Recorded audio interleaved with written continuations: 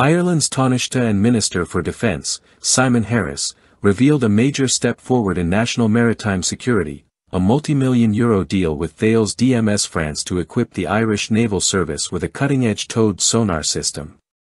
This marks Ireland's first procurement of such high-end undersea detection technology, aimed at dramatically enhancing its ability to monitor activity beneath the ocean surface.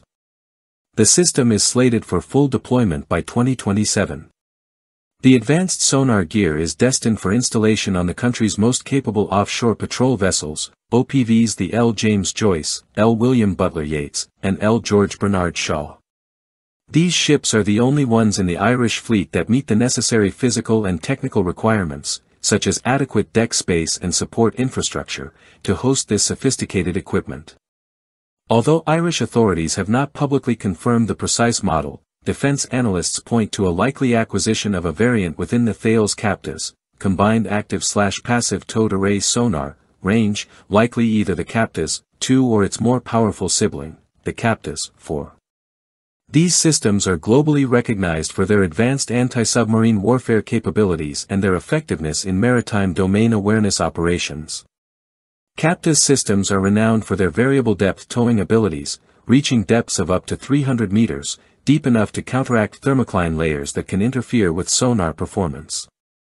They blend ultra-low frequency active transmitters with passive linear hydrophone arrays to provide precise tracking and classification of underwater threats, from submarines and unmanned underwater vehicles to torpedoes and infrastructure saboteurs. The sonar operates in both active mode for direct engagement and passive mode for covert listening. Should Ireland opt for the CAPTAS 4, it would be a significant leap forward in surveillance capabilities. Also known as Sonar 2087 in the UK, this system is currently used by some of the world's most advanced naval forces, including on the Royal Navy's Type 23 and Type 26 frigates and the French Fram class. Its long-range detection scope would mark a new era in Ireland's ability to monitor its territorial waters and economic zones. Lieutenant General Rosa Mulcahy, Chief of Staff of the Defence Forces, emphasized the strategic value of this acquisition.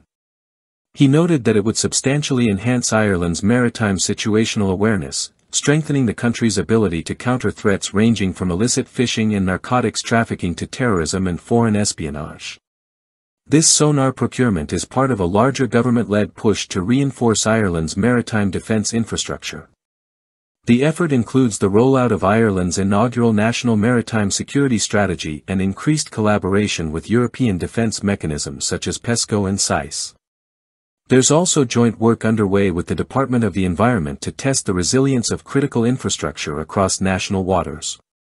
The purchase is underpinned by historic funding increases for the Irish defence sector, with €215 million allocated for 2025 and €220 million planned for 2026. These investments are in line with Ireland's move toward a more robust defence posture known as Level of Ambition 2. Once the sonar system becomes operational in 2027, Ireland will gain a much-needed pattern-of-life surveillance capability, allowing for early detection and rapid response to undersea anomalies or hostile activity. This advancement will give the Irish Naval Service unprecedented tools to protect its underwater territory and reinforce national sovereignty in an increasingly contested maritime environment.